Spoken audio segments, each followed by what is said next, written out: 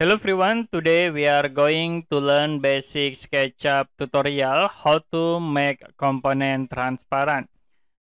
I will create the example object. We draw rectangle and use pull tools to convert into 3D like this. Now you can set like this object into component. You can triple click, right click and then choose component. I will use the default name and click create. Now, if you want to make this component transparent, you can go to materials. You can click here, materials, and then I will select for the color. I will use this red color. You can select into the object to apply.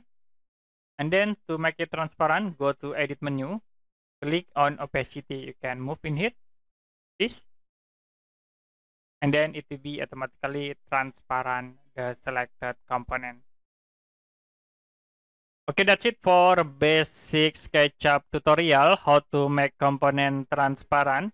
And if you have any question about this tutorial, you can comment below this video.